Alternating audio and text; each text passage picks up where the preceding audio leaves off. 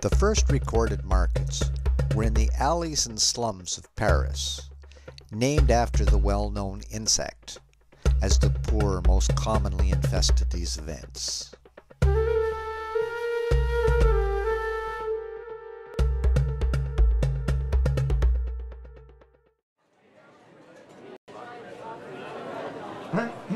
Flea markets have been around for over 150 years.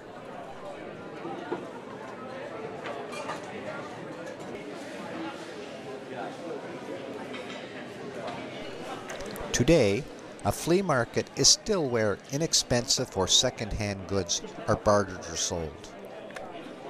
Just to give people an idea of how many people are here. Although today people from all walks of life attend, and there should never be any fleas.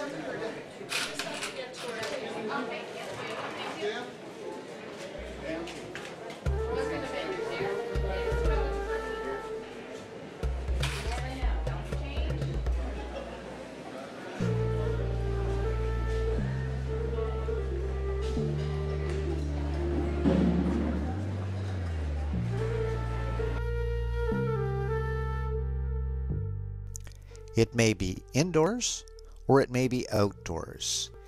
Any space that will bring a crowd. The flea market vendors may range from a family that is renting a table to sell unwanted household items or a commercial operation. I'm moving. And I realized when I started unpacking boxes that I had packed years ago that I have double of certain items, and so I decided that they could probably go to a better use than being packed in a box. Actually, I kind of like talking to people and having fun with them and getting, you know.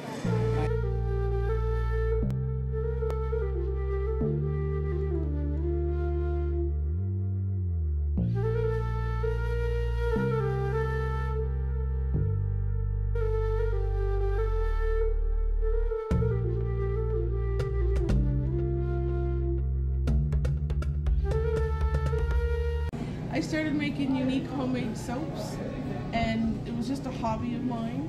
So I decorated the booth when I came in with rubber duckies just for decoration. Everybody wanted the rubber duckies, so then I started buying more and more and more. Now I have over 500 different ones at this size. The kids remember, same as baseball or hockey cards, every duck that they have. So it was fun watching them pick out and say, oh, I have this one. Yeah, 1991, I've been at that since then. Yeah. But originally, it was all sports. So I got stupid and got in, fella had a load of non-sport stuff. I took that for $1,000 and it kind of mushroomed from there. I hate to say it, but they know my packs are not picked. And some people were doing it over the years, though most of them people are pretty well gone.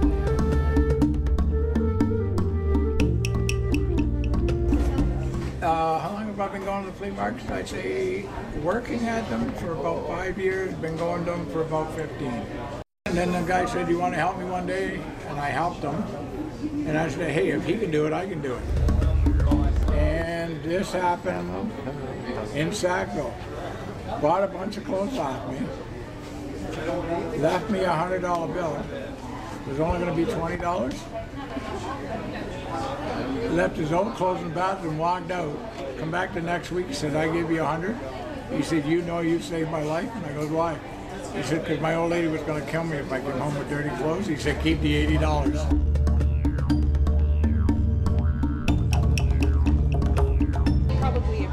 Dozen vendors who have been here right for the full 2 years, and a community has definitely emerged among the vendors. And as with all communities, you know, there are some issues to work through, and you know, we're all selling different things, and we're all trying to, you know, appeal to different customer bases. So sometimes it's challenging coming all together and operating under a single roof, but you know, we make do, we go through it.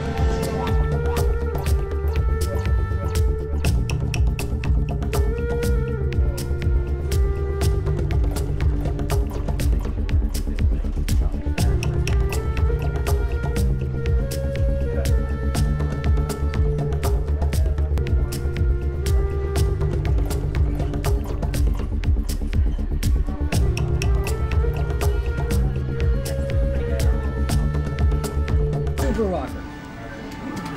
Probably responsible for most people breaking guitars. He broke a guitar, you know why? Didn't sound right. I was playing a note, got a flat note. At the end of the set, bang! Everybody thought, oh, that's what he does. No, it's not what he does. He was mad at the guitar. This is pop. This is a rumor. I'm not even sure. It's like the, can I say, poop? It's like the whole rumor of Alice Cooper pooping on stage and then Frank Zappa eating with a spoon, which wasn't true. It was somebody else and it was a whole different scenario. So my Frank Zappa autograph is safe.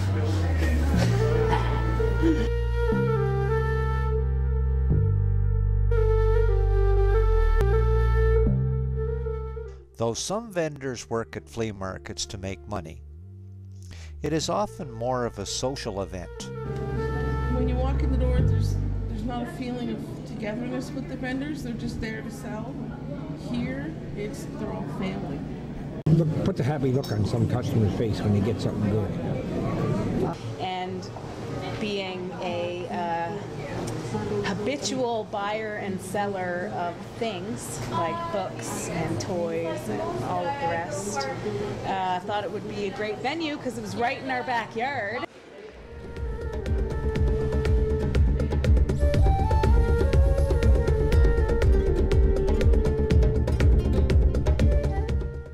You never know what treasures you might find. Character name has been Gary.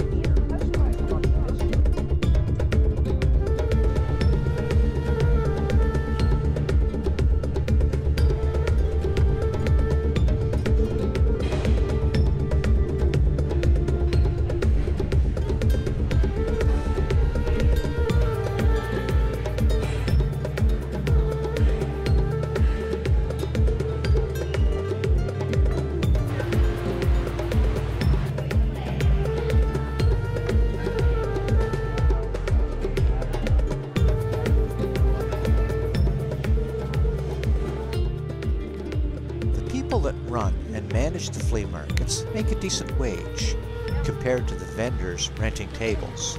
However, they are the ones that keep flea markets going as a community event. I've been involved in the market since 1991.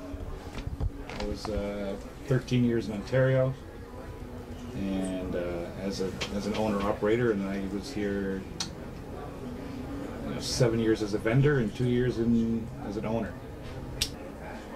I probably thought that this market would be more widely accepted than what has been. I thought that a place for people to bring whatever they wanted to bring and leave their stuff here was something to be widely embraced, and it just hasn't been. I remember as a kid, my mother used to there was a market out in Sackville, out in Town Center. I was really young, maybe about 13 years old, and she went to the flea market one Sunday, and that's what she did. She went to a table bought some things, brought a table, and sold it for more. I still remember. And if it's successful financially for me, I would say no. Successful as in feeling good about helping people out, I would say yes.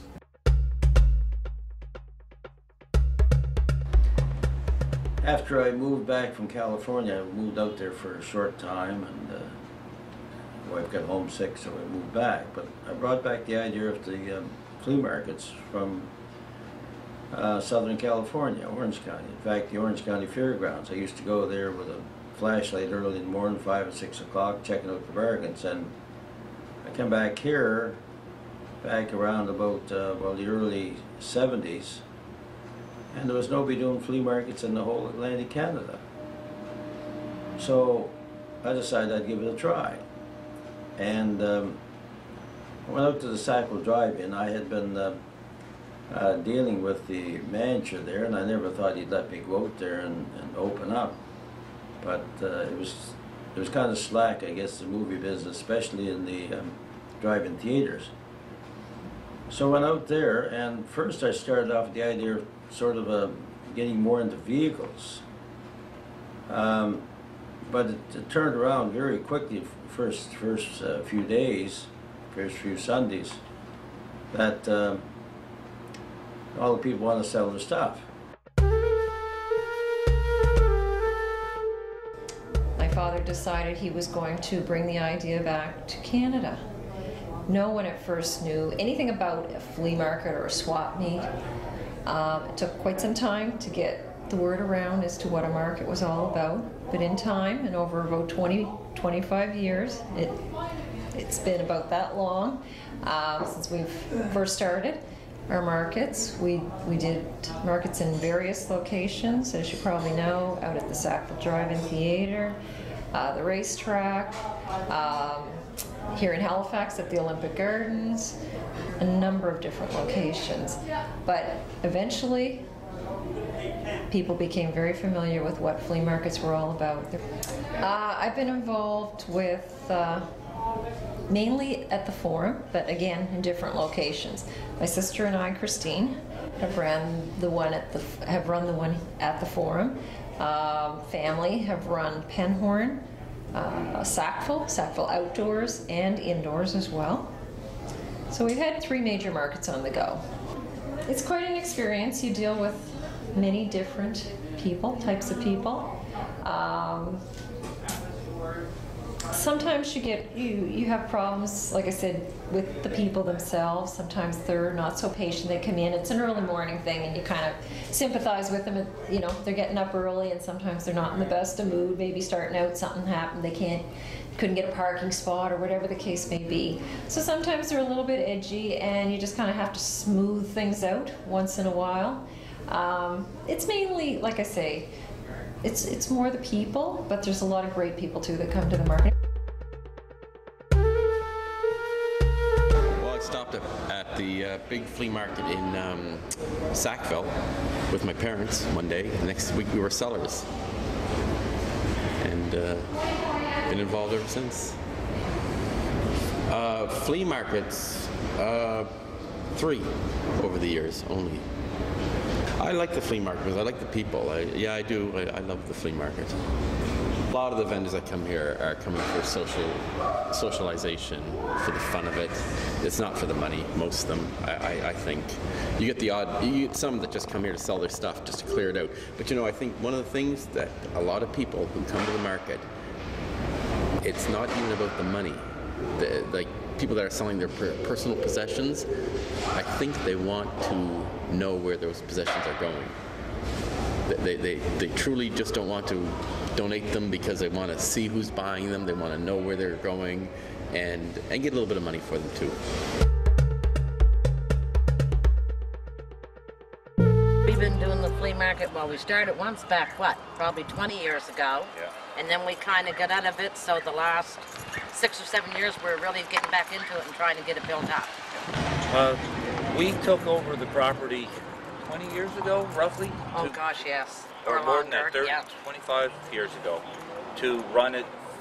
The government gave it, the county gave it to us fairly cheap to do our drive-in, bingo, and flea market.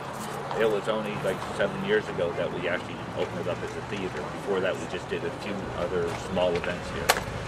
So if we let the vendors in free, and we give them free coffee, tea, popcorn, and their name goes in for a $50 monthly draw, it encourages people to bring their merchandise and come out here and set up.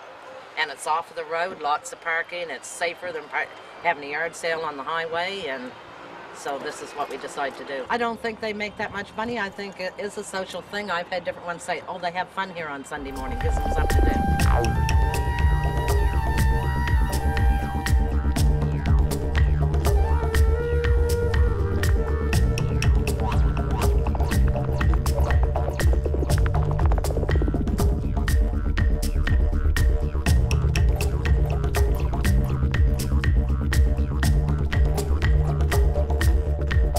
Will flea markets last for another 150 years?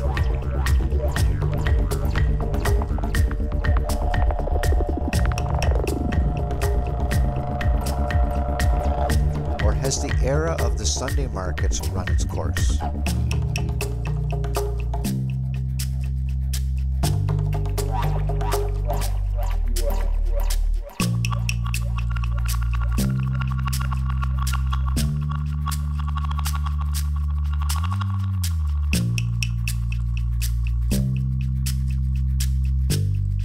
Is it time for the vendors to pack up their tables and for the owners and managers to take down their tents?